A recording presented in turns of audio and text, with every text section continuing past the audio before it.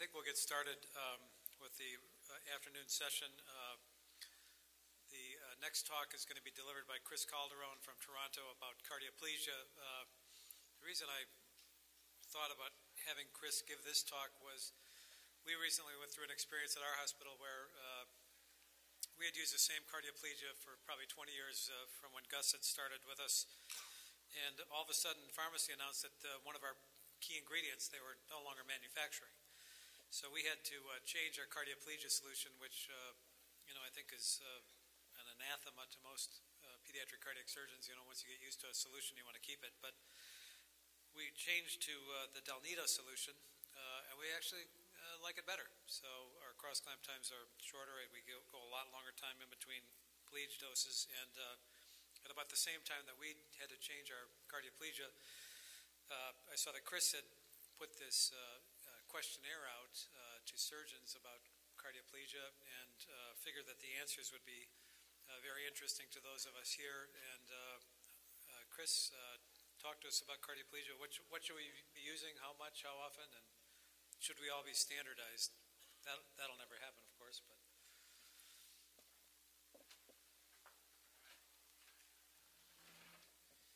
Thanks, Carl, and thanks for the invitation to speak today. And I have to say my compliments to Frank Hanley. I don't know if he's here for that last talk. That was a terrific discussion about very specific details with regard to surgical technique. I think this talk might be a little bit different. It's going to be a little bit more general. And I'm going to take a bit of a contrarian view and perhaps be a bit nihilistic. So we'll see how this goes. I don't have any disclosures to make. I don't think that I'd have a tough time convincing you that we've had steady improvement in surgical results over the last few decades, and we credit this to better ICU practices, better management of cardiopulmonary bypass, and better myocardial protection. But I challenge you to actually define how much of this steady improvement is due to a contribution from better myocardial protection. Cardioplegia is good to study, but it's hard to translate. It's very amenable to large animal models. Myocardial performance can be very precisely measured, and early outcomes can be evaluated in a large animal model. And we can even correlate it with myocardial samples, and that's all very useful. But it's very difficult in the lab to get any assessment of late outcomes. They're difficult to measure. Almost any lab study rarely ever goes more than 6 hours in terms of assessing postoperative function, and that's when you need to know how your patient's going to be in the ICU. And they very rarely assess myocardial function days, weeks, years after cardioplegic arrest, and that's important to know for our patients. Not only that, there's a limitation in terms of what we glean from the laboratory world. They're typically healthy hearts. What about pathologic hearts? What about hearts who are going to have cyanosis after the cardioplegic arrest? What about neonatal models? These are all less commonly used, but nevertheless, this is the foundation on which we've based our cardioplegia strategies. So we know a lot about normal adult hearts within a few hours of arrest, but we need to know about abnormal hearts in neonates and infants for minutes, hours, days, and weeks after cardioplegic arrest. So Carl, you've given me this objective to answer this question, what type and how much? That's going to be a tough question to answer. But I like to approach it with an outline that looks like this. First, I would like to do a kind of quick overview of what we know from randomized controlled trials looking at cardioplegic arrest. And then how have these randomized controlled trials been translated into current practice? Seems straightforward. So to start preparation, I did a literature search and searched the word cardioplegia, 4,000 entries, limited to children less than 0 to 18 years of age, 330 entries, limited to English text in humans, 224, limited to randomized, we're down to 23.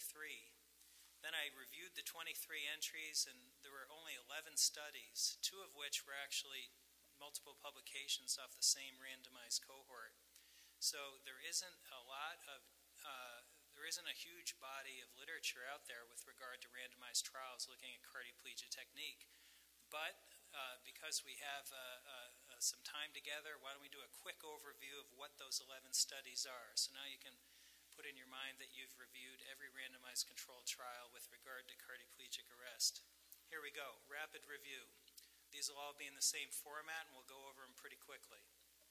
First, study by Young et al., and these are in chronologic order starting from the more distant past. And I will apologize if my search technique somehow missed somebody's trial. The design, 138 patients looking at cold blood versus crystalloid. For outcome measures, they were looking at inotropes, function, complications, length of stay, 30-day survival, and they found cold blood had less intraoperative inotrope requirements, but all the other parameters, no difference. Conclusion, the aortic cross-clamp time predicts outcomes, but had a greater effect than cardioplegia. Next one, 50 patients, cold blood cardioplegia plus or minus leukocyte depletion. The outcomes, leukocyte depletion had evidence of less inflammation markers, less peak creatinine kinase, less catecholamines after surgery. Conclusion, leukocyte depletion has a clinical benefit. Another one, 40 patients, about 24 months of age, not cyanotic patients, crystalloid versus cold blood. The outcome, cold blood patients who had cold blood cardioplegia had a less drop in ATP at reperfusion, and this effect was greater in infants. Less troponin release up to 48 hours, and this effect was greater in infants. So the conclusion, cold blood has a protective effect which is greatest in infants if you want to protect yourself against a troponin release. 103 patients, some of these were cyanotic. Cold blood versus cold blood in a hot shot. The outcome, more spontaneous defibrillation with a hot shot, higher lactate extraction, lower troponin T and fatty acid binding protein at 18 hours. Conclusion, hot shot enhances protection.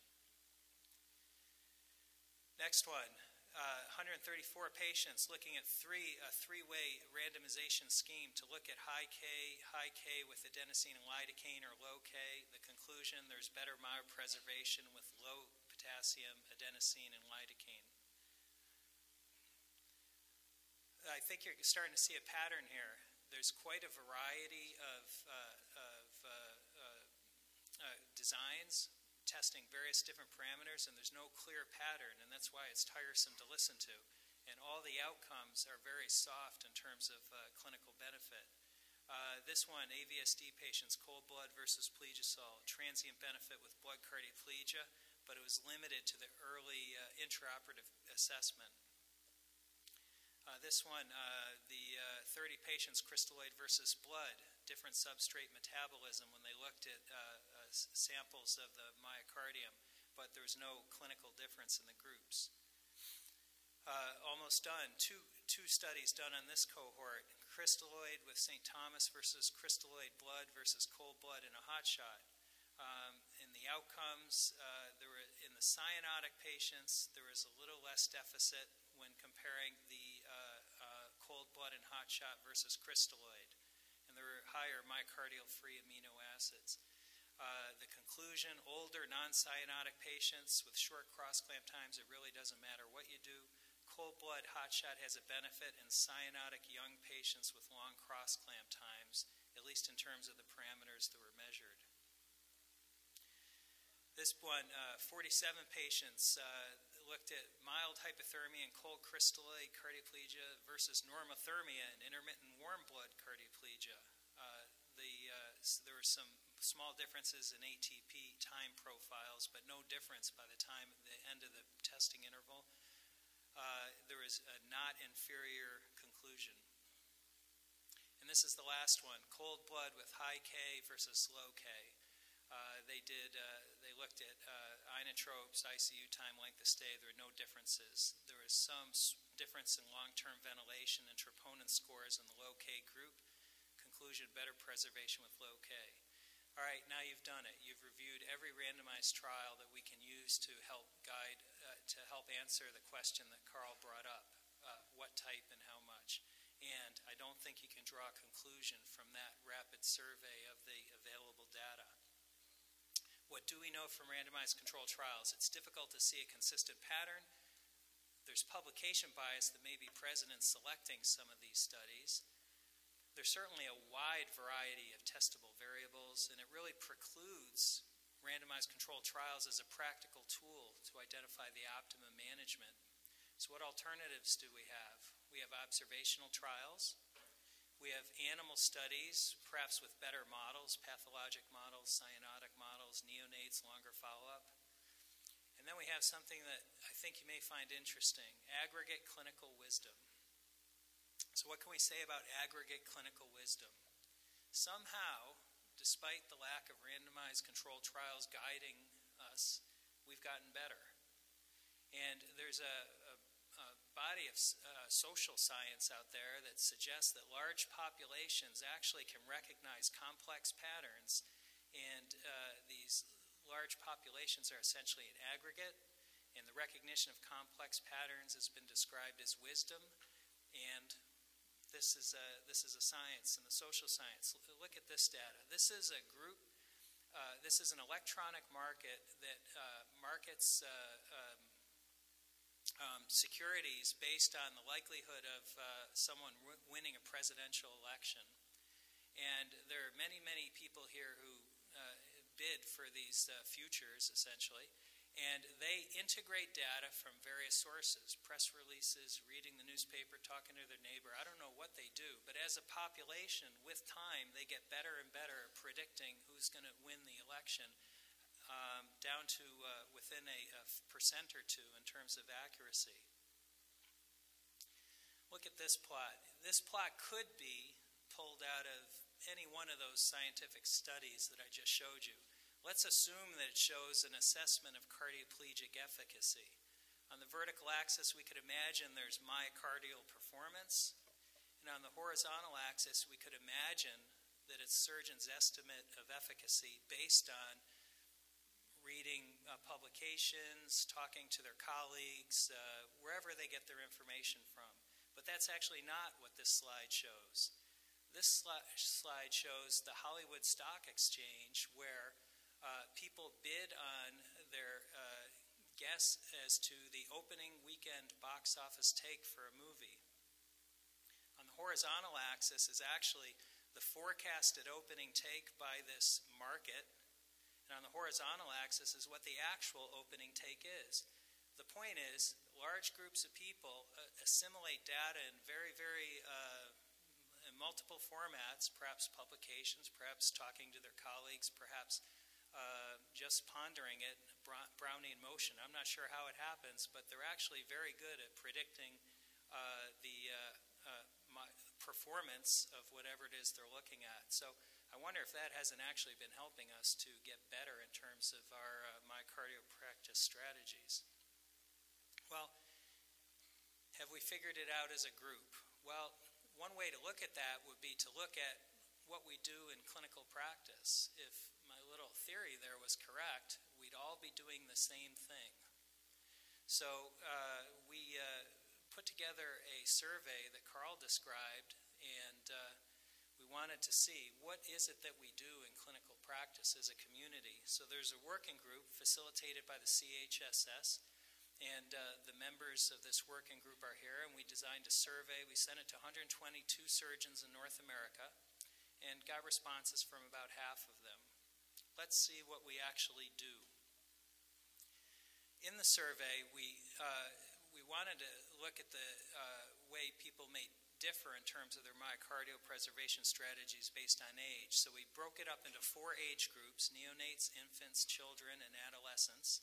And in the survey, we suggested a specific operation in order to keep the operation complex in terms of likely requiring a long cross-clamp time, but simple in that circulatory rest was not likely to be required, and unusual coronary perfusion techniques were not likely to be required. So we had these scenarios: truncus arteriosus, tetralogy, mitral valve repair, mitral valve replacement, in order to kind of standardize the assessments. And this is what we found. If we look at the type of cardioplegia by age, the neonates, infants, children, and adolescents were all the same. There wasn't an age-specific difference in the way people managed their cardioplegia. type of cardioplegia by solution, the majority of respondents used the Del Nido type cardioplegia solution, and that was followed closely by the ones using customized solutions. And we had to lump these together because there's really quite a large number of homegrown recipes for cardioplegia. Less common were the custodial, St. Thomas type solution and microplegia types. The type of solution really didn't vary by age. The details aren't important here, except you can see the pattern's very similar. In other words, people tend to use the same cardioplegia for all age patients. And cardioplegia temperature management strategy was pretty much the same across the different age groups. The majority use cold cardioplegia less than 5 degrees centigrade, and 5 to 10. Those two combinations took up about 80% of the groups. If we look at the cardioplegia temperature by solution, there really wasn't much difference here either. The average temperature was between 6 and 10 degrees, and that did not vary much between solutions. In terms of how much we cool the patient, that did tend to vary a bit by age, and you can see the neonates tended to be brought down to cooler temperatures than the infants, children, and adolescents. And the systemic temperature by solution, again, was pretty much the same. The average temperature was about 26 degrees, and you can see the relative breakdown for the different types of solutions. Was topical cooling used? Is about 60% of the time surgeons used topical cooling, and that did not seem to vary by age. In terms of the solutions, I think it's roughly 60-40 for all the groups, although the microplegia seemed like people did not use any topical cooling in that particular subset. In terms of hot shots, only a minority of surgeons use a hot shot, and that was consistent across the different age groups. Almost everyone responding used antegrade cardioplegia. Occasionally, it was a combination of antegrade and retrograde cardioplegia. That did not vary by age, and none of the respondents used solely retrograde cardioplegia. In terms of the induction dose, tended to be about 25 to 35 cc's per kilo, which is the upper blue bars. We can skip that one.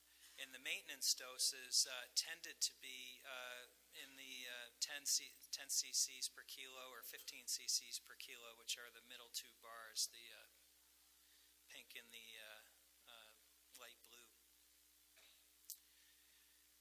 This is the slide that I was actually most interested in, was the time intervals between doses. And the majority, this did not vary much between the different age groups, and the majority of surgeons tended to stay between, sorry, I can't move the mouse here, mouse paralysis, 20 to 25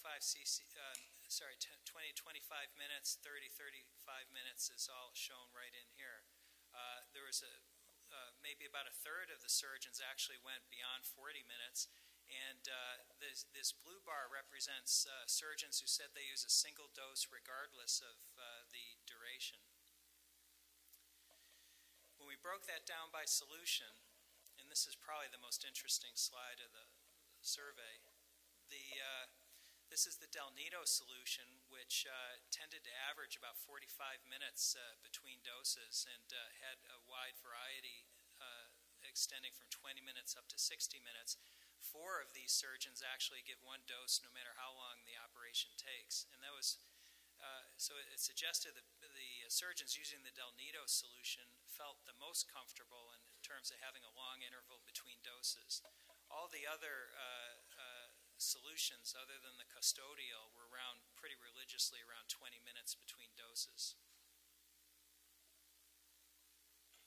So in terms of what we do, most surgeons use blood-based cardioplegia. Age does not seem to be important. A large proportion use the Del Nido or some customized type solution, and the Del Nido and custodial type solutions are definitely associated with longer time intervals. About 20% of surgeons use a single dose regardless of duration. There's a wide variety of solutions, but there's very little variety in technique. And I think the greatest variability among surgeons actually has to do with the time interval between doses. And that was the one thing I most wanted to know about. So in terms of inferences, I think if we were to assume that current myopreservation is clinically satisfactory for all surgeons, and that's a big if, then a large proportion of surgeons can safely extend the intervals between cardioplegia doses by simply following the lead of the surgeons who are using the Del Nido solution, and maybe we can all extend up to 60 minutes with impunity. It also suggests if we are all having satisfactory myocardial preservation, that there's little difference between solutions, and there's equipoise to test different regimens in a prospective fashion. So the question originally posed was what type and how much? Well, I think we're going to have a little trouble actually answering this question if we want to do it in a rigorous scientific fashion. We may be forced to rely on this concept of aggregate clinical wisdom where we all, through Brownian motion, just kind of drift and we're all satisfied with our results. We could integrate basic science, we can integrate large animal studies, observational clinical studies, and occasional RCTs. And we can do that as a community. But if we don't want to do that, if we said, well, we actually want to solve this problem, we actually want to all be 100% sure that our myopreservation strategies are absolutely as optimal as they can be, well, then we would have to do something different than what we have been doing in the past. One approach might be we could have a large observational trial. We could leverage the fact that we all do different things, register all our patients, and track them. Of course, we'd have to agree upon some outcome measure that was clinically relevant. Perhaps it'd be an echocardiogram at 24 hours or whatever we were to choose. We can use statistics to control for the variability between these different techniques, and we can control for the many, many variables involved, and we could maybe arrive at some solution, some answer that would identify the optimum strategy. Alternatively, we could say, no, RCTs are the way we solve a problem, but the current approach that we've used as a community where individuals embark upon a single randomized controlled trial to test the validity of their institution's beliefs, it's not going to work. We're never going to get anywhere. If we really wanted to do that, I'd say we have to adopt a strategy like March Madness. Let's run 16 trials simultaneously, and then take the champions of those trials, and then we'd have 8 champions, and run them in the semifinals and finals, and as a community within 5 years we could probably come with an answer that identified the best strategy among the 16 entrants that we chose when we started. We could do that as a community too. But if we don't do that, then I think we're going to rely on aggregate clinical wisdom, which has served us well so far.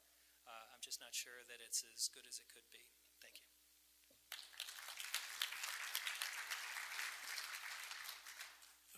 Thank you, Chris. I was really looking forward to seeing the results of that survey, and I like your analogy about the aggregate wisdom. I think it reminds me a little bit about when we did the Aristotle score and decided, we're not going to look at data, we're just going to look at the impressions that a lot of experts have. So I can tell you from our experience with switching to the Del Nido, we initially probably gave it too often, and then it took a long time for the heart to wake up. And now, when I'm at like 40, 45 minutes, I try not to give another dose because then it's going to take that much longer for the heart to wake up after we take the clamp off. Chuck Frazier. Chris, thanks for that excellent review and sort of provocative theorizing. I might pose a practical opportunity that it could have a double benefit. So cardioplegia is not the only place where preservation solutions are used in surgery. Kidney transplant, liver transplant. So I know for a fact that Carl Backer has come and harvested hearts at Texas Children's. I know for a fact that I've gone to Chicago to his hospital to pick up a heart. Some of this borders on ridiculous in our community, and it might be an opportunity. to think collectively in pediatric cardiac transplantation about a standardized approach to myocardial preservation, and then also leverage the community of people that are more than qualified to regionally procure hearts, minimize the risk of transporting teams across the country, and all the logistical challenge that all of us who do transplants face. I just wonder if we couldn't do something like that and what you think. Well, having been involved occasionally in a harvest like that, it is a wonderful experience. We've been on the shipping end and on the receiving end, and it works out great both ways, no question. We can do a lot as a community if we just are willing to decide on some specific protocol, like choosing the myocardial preservation solution we want to use. And as we had said in one of the meetings earlier, in the absence of clarity, at least be consistent. And we could just choose one and go with it. As long as we're consistent, it would work. Microphone 2. Hi, Jorge Molina. I work for Dr. Nicairo. I'm his PA. In the early 80s, we were using plegisolol and multi-dosing 1-to-1 and 4-to-1 buckbirds. Then in the early 2000s, we went to Dr. Rebecca's formula, which ischemic time's up to 90 minutes. Then we moved to the Delito formula, up to about 2 hours. Then we switched to custodial. When we found we were able to try all three, up to 203 minutes. And the adults are going up to over 200 minutes in the United States in adults. I think custodial was first used in 1964, modified in 78. It has a good track record, I think. Thank you. Well, so if we had this March Madness type protocol where we pick 16 management strategies, perhaps that would be one of them, although you described 4 of them. So we got 4 entrants already, and we'll have a runoff in the tournament of all time. Jake was. That was a great talk and a nice comprehensive survey of the literature. In your survey, Chris, did you? I can't remember. I'm sure I was one of the people that filled it out.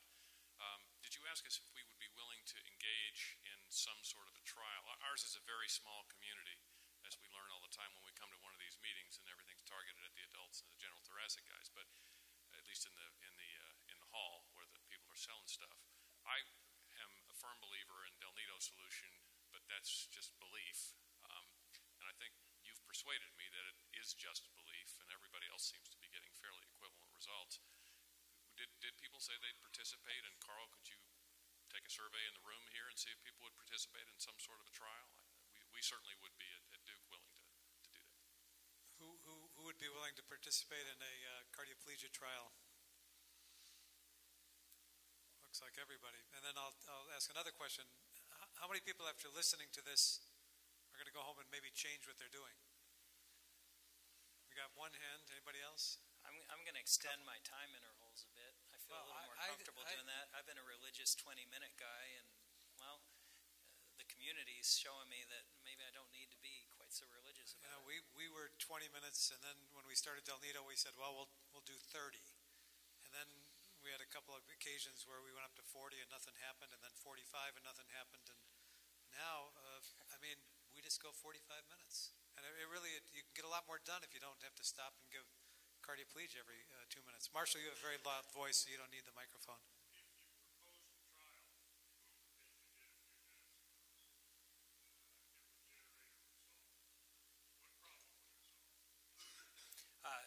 You actually beat me to the punch. I was going to ask that we have a secondary survey. Among the people who said they would participate in the trial, how many think it's worth it? How many think it's worth the trouble? Because it could, if everybody feels like they have satisfactory myocardial preservation and there's no room to improve, then it's never going to happen. If, on the other hand, people say, well, I'd like to not have to think about it at all. I would like the heart leaving the OR to be absolutely as good as it came in, and that's achievable, then a trial like this is worthwhile because we haven't reached that point. Clearly the holy grail is 1 dose of cardioplegia and normal function at the end of the case, and I actually think Delnito comes pretty close to that. Let's take 2 quick questions. Well, can we ask, though, how many people think it would actually be worth doing some randomized trials? Because that's a little different question. I'm not so sure. Not as many yeses. Okay. Asma Arari from Jeddah, Saudi Arabia. Thank you, Chris. That was a very nice presentation.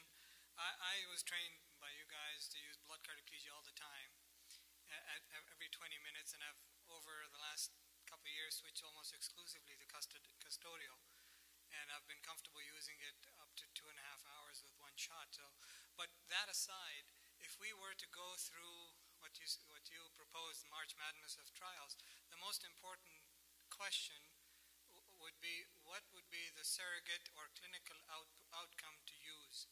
And if we were able to convince a lot of people to use the same surrogate or clinical outcome, I think it would be most useful. I think you're right. The only way that could work is if we had a endpoint that we thought was clinically relevant. And so, troponin leak, I mean, it's, everybody's against troponin leaks, but it's not going to be the endpoint that's going to make us change. I think my sense is the only thing that's going to make us change is going to be some kind of core lab assessment of myocardial function. It's not going to be mortality, or it's going to be some composite of length of stay in the ICU and that sort of thing. It's a tough thing to measure. Very quick. Yes, I think that's a very important question about whether this will be worth it. And I think it will be worth it, because if you can give one dose when you're doing an arterial switch in a neonate versus having to give every 20 minutes, giving selective coronary perfusion down each of those coronaries, I think that could potentially impact cross-clamp time. It could potentially impact technical ease with which you get the operation done. How many people doing an arterial switch operation now use just one dose of Plege? How many give multiple doses during the switch? See, I want to join the other group and just join the other group. You'll be fine. You're going to be fine. Make the leap. Anyway, that's why it's really helpful to see what everyone else does.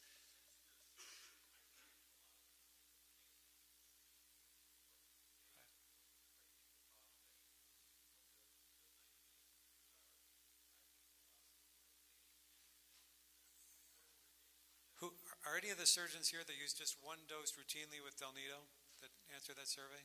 So Jim Quintessenza, got a couple. Yeah, we got some big names out here that are. Well, this is aggregate clinical wisdom happening right before our eyes. Right, and that's the point of these meetings. So, okay, thanks very much, Chris. All right. Our next presentation is from our local host, Dr. Overman, who's actually responsible for the weather here in Minneapolis, I understand.